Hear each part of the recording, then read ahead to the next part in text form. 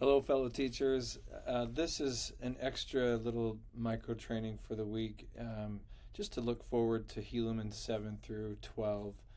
Uh, President Nelson is turning 100 soon, and the countdown has begun.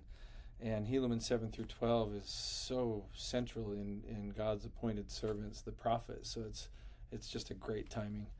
We might want to focus on the one and see what we can do each day to focus on the one that President Nelson has encouraged us to do in anticipation of his birthday. This video will be addressed to helping students learn to have a nature or a culture of sharing, a courage to share and speak up in class. And so let's take a look at some ideas and thoughts. First, let's take a look at teaching in the Savior's way. So let's go from this current slide. Help, my students are quiet. Okay, and by the way, that picture right there, I love the Savior, how he's almost looking at us saying, hey, keep walking with me, come follow me. What is up ahead is wonderful. And as you continue this course, you're in for a wonderful experience. So keep following me. It's worth it. My class is quiet, or half of my class is quiet, or how can I help that 60% that always relies on the 40% that does talk? Or maybe there's only 2 that talk and the rest just kind of ride the boat. How can I help so-and-so feel more comfortable sharing? I hope that this can help answer some of those questions. Here's just a few one-liners. In light of how to help establish a culture of sharing, let's read this in purple. Give learners opportunities to share with each other what they are learning about the Savior and His gospel. How do we set up a classroom so that they feel like they're sharing with each other and not just student-teacher? How do we create it like a soccer game where the ball is being passed back and forth, instead of just a boxing match or a one-on-one? We want to create a class of this is what we do. And doing this will give them confidence for the rest of their life. Here's another line. Be careful not to make assumptions based only on what you see. And I would add what you hear. Some students may not be sharing, but it doesn't mean they don't have that they have wonderful things to share. And so let's think of ways to include everyone. Take an interest in their lives. The better you know a person, the better able you're to help them. And I would add to help them feel comfortable sharing and having an edifying experience. When a student knows the teacher cares about them, they come ready to act and to please the teacher and to grow. Prayers of a teacher make a big difference. Let's keep praying for each of our students. You can help everyone feel safe and comfortable sharing their concerns with fellow believers. And you can do that by helping every comment feel valuable. Every sincere comment should feel valued and respected. Be sure that in your haste, you don't unintentionally hurry past an urgent need of someone you're teaching. There may be someone who wants to share a story, but they don't feel like there's a culture of, I have time. My teacher is not in a rush. My teacher doesn't feel like they need to get through everything that they've prepared, and so I don't want to share.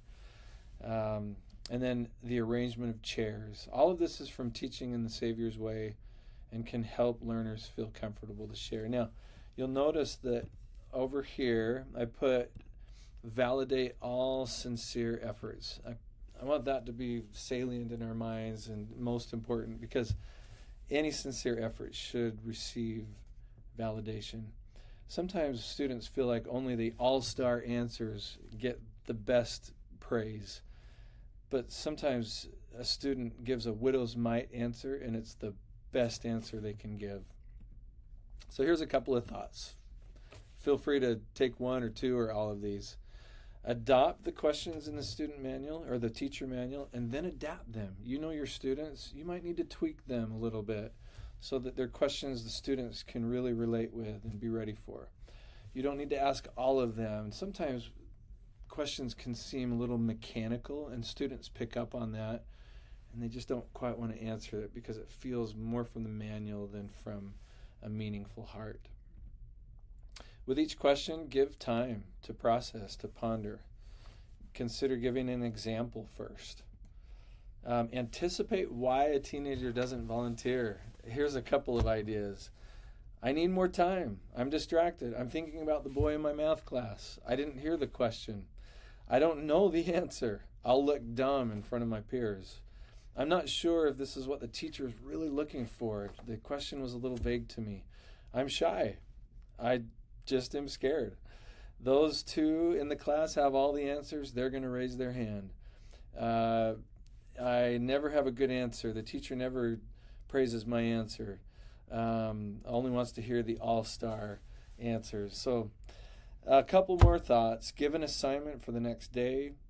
Give partner work. Let them talk and process with another. Questions that are written down are always going to be more successful.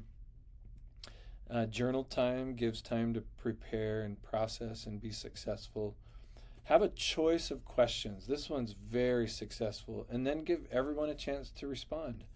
Because they have a choice, 1, 2, 3, or 4, pick one of these 4 questions, and 2 of them can be very simple.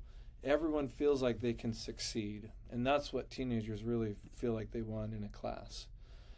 A gradual approach. Start at the beginning of class with what's your favorite ice cream, kind of an icebreaker. Then go to what's your favorite quality in a friend.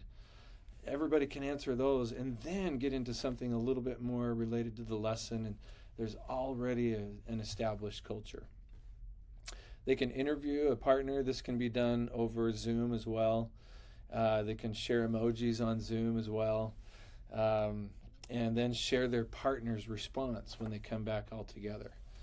These are all things that hopefully can inspire students to create and feel comfortable having a culture of sharing. Take care, enjoy the week, and by the way, look what's coming up. Helaman 7 through 12, the Lord's appointed prophets. And when you get to Helaman 11, take a look at verse 23. Whether you teach this or not, think about why we have doctrinal mastery and why we do seminary and why we have church in general. It's a great verse. And then chapter 12 is a great opportunity to play a little bit with what we're fast at doing and what we're slow doing. You could have a little activity associated with that. Take care, enjoy. Oh, and doctrinal mastery review. You could play around with flashcards. Let everybody make 12 flashcards with the reference on one side and the phrase on the other. And then you can use them the rest of the semester in a variety of ways. And sometimes it only takes 5 minutes to do a quick little flashcard activity. And I'll talk more about that another time. Take care, everyone.